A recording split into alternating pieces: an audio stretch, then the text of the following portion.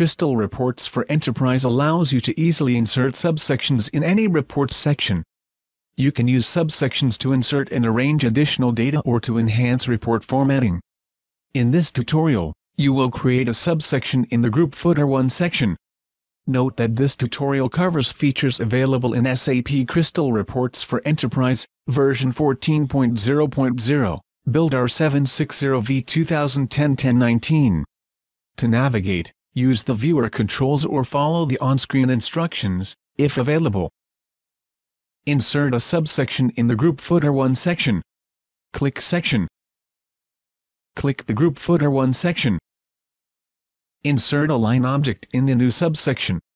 Click Line. Click in the subsection. Click to resize the line object. Preview the report. Click the Page tab. Clear the selection. Click outside of the line object. Notice that the line is below the group subtotal. Return to the report structure and switch the order of the two group footer subsections. Click the Structure tab. Click to drag the subsection handle. Click to drop the subsection handle. Preview the report. Click the Page tab. The line now appears above the group subtotal. You have successfully added a subsection in a report. This is the end of the tutorial.